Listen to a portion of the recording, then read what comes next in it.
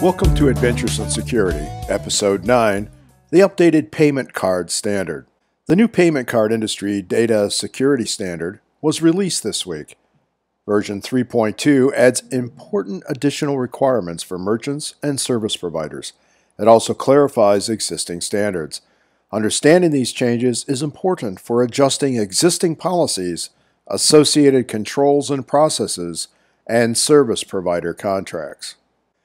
The primary account number, or PAN, is one of the data elements strongly protected by the PCI DSS. Version 3.1 did require masking of all unnecessary digits of the PAN when displayed on any media. Version 3.2 simply makes it clearer that under most circumstances, no media, paper or electronic, should display the entire PAN. When the PAN is absolutely needed by identified individuals for defined business processes, the entire PAN can be shown. Under other circumstances, paper or electronic media can display only the first 6 characters or the last 4.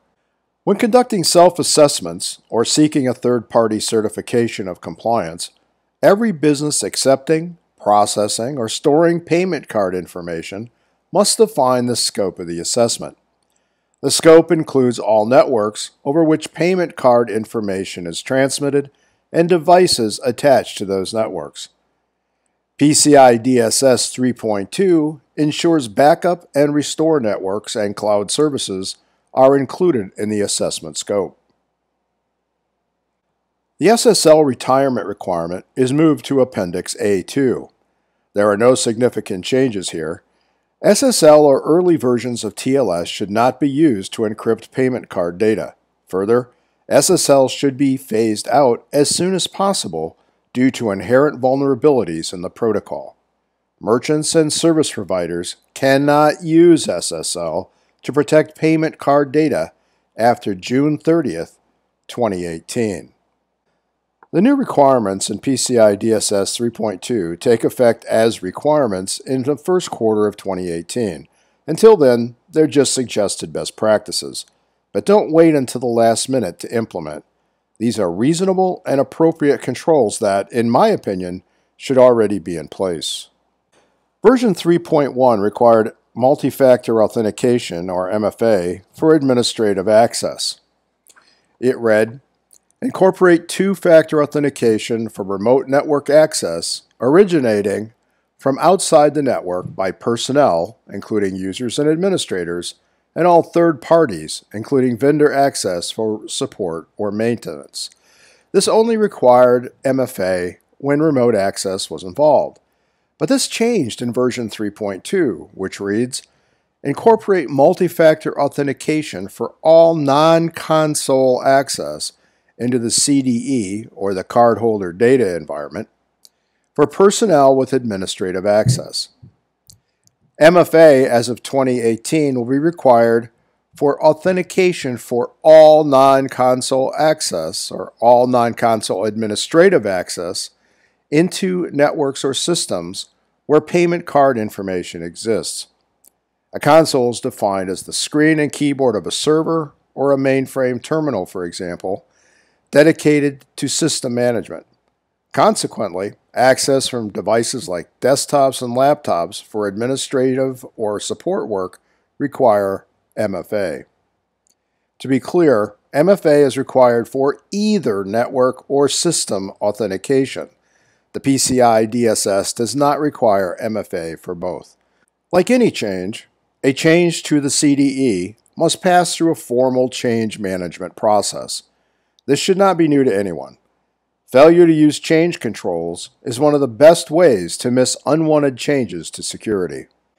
Service providers provide payment processing or cloud services involving payment card data.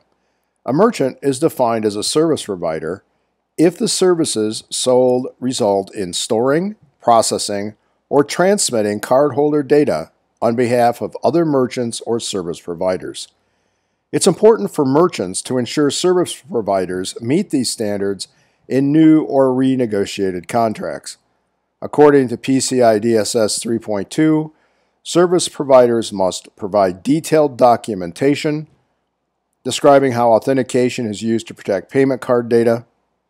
They must quickly detect and report failures in any security controls such as firewalls, IPS IDS, physical and logical access controls, audit logging, and any other prevention, detection, or response control. They must engage executive management to establish responsibility for the protection of cardholder data and a PCI DSS compliance program. This should be a simple addition to the already existing security policy that sets up the overall security program.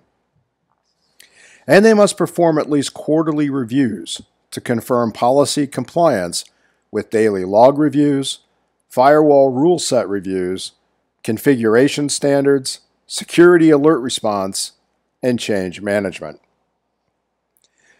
This update to the PCI DSS addresses emerging threats and successful attack characteristics. Nothing here involves new best practices for today. Although all new requirements are not required until 2018, this is far too long to wait to protect customer information. All of these standards should already be in place, or at least in the budget for short-term security projects. And that's it for this week. Join me next week as I explore change management, the one process that can continue to ensure system security requirements are still met, regardless of the changes applied. And visit my website, v-cso.com, to review the training and security management services offered to small and medium-sized businesses whose budgets don't allow their own security teams or managers. And be careful what you click.